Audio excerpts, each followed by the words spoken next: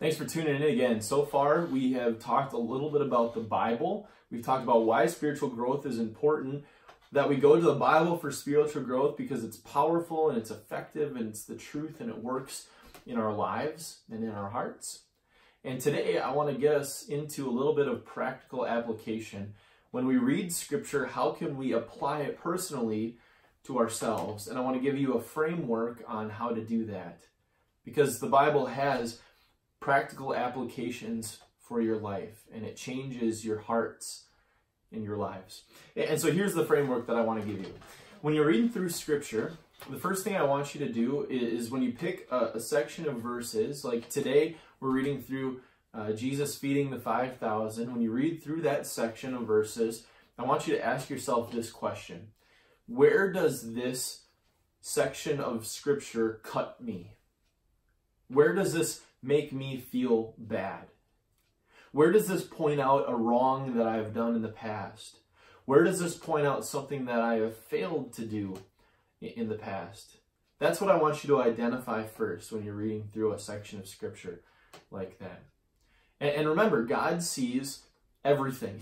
He sees your thoughts. He sees your actions. He sees everything that you say, which can be an intimidating thing.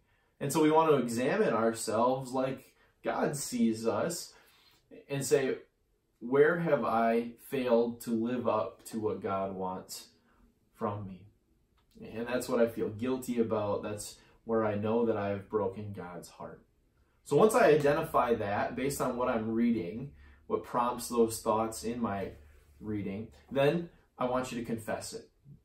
That's the first thing I want you to do. Confess it. And by confess, we mean to relieve your heart of this thing. To admit that you have sinned against God, whether it was in thought, word, or deed, or in what you failed to do. Release that from your heart and give it to God. Confess it. You can go to God in prayer and confess it.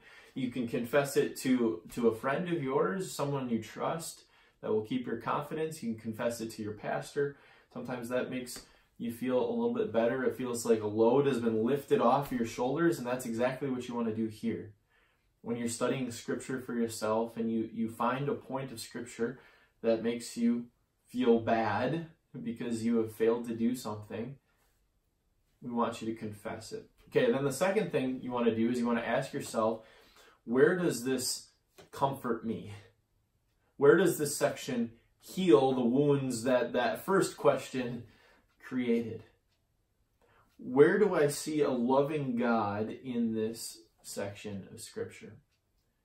You want to ask one of those kinds of questions and identify that. And when you identify that, I want you to internalize it.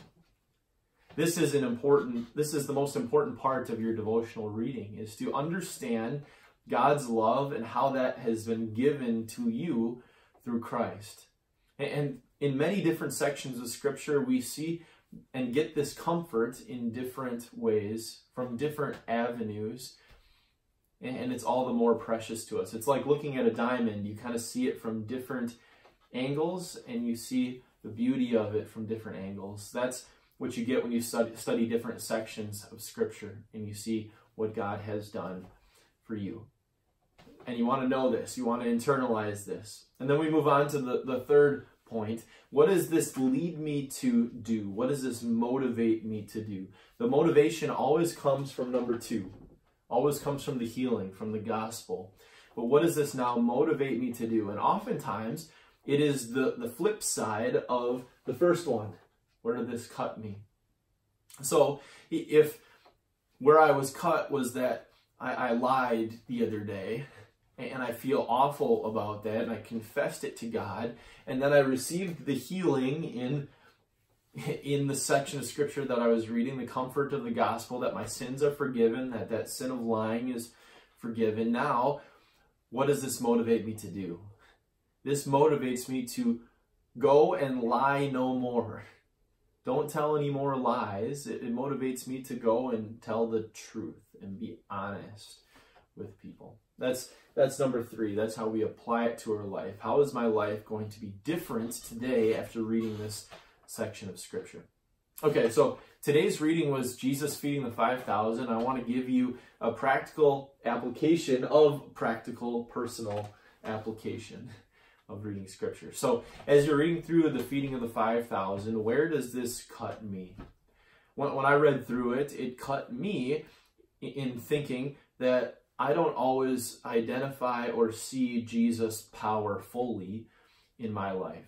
Sometimes I think that things are impossible because I haven't seen Jesus do miraculous things like that. I've heard about them in the Bible, but I fail to see Jesus' power in my life sometimes. And so I confess that sin, that the sin of failing to see Jesus' power in my life, failing to recognize that power, and you could probably call that doubt in some ways too. And so that's where this section cuts me. You notice the disciples, when they were faced with this problem of how are they going to feed this many people, they were trying to come up with how they might do it on their own. They first went to money and thought, well, we're not going to be able to buy all this food for these people. And then they saw this boy that had fish and bread, and they said, what's this going to do among so many people? When standing next to them was Jesus, God in the flesh, who could do anything. Yet instead of looking to him, they looked to their own human ingenuity to try to solve this problem. That's where I'm cut. I often rely on my human ingenuity. Okay, number 2. Where am I healed here? Where do I see God's love here? Jesus didn't yell at the disciples. He didn't even discipline them at all. He let them wrestle with this problem, but then in his love, he performed this miraculous miracle in front of them. He multiplied the bread and the fish, and he fed the people to an abundance. There was leftover baskets of food afterwards. And what this tells me about God is that God is a God who provides for his people. He cares for his people, and he is fully able to do that. And not only does he provide just barely what we need, he gives more and more and more. And so in my life, I can see how God has blessed me and provided me with many different things. I can also see how he's provided me with everything spiritually, and that he's given to me in abundance, more grace than I could ever imagine. That's the grace that heals me, that heals the doubt that I confessed before. Now, third, what does this lead me to do? This section of scripture, Jesus feeding the 5,000, leads me to give thanks for the things that God has given me. That I am so blessed in my life, and I often think about the things that I don't have, but I want to start thinking about the things that I do have and give thanks for that. And I want to trust that God is a God who provides and gives, and he cares about me. So you can see how easy it is to walk through that progression, and you can do this with any section of Scripture. Now just one disclaimer.